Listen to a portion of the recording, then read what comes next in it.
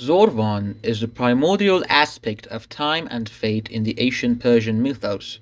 He was also believed to be the god of growth, maturity, and decay, and was said to remotely direct the fate of men.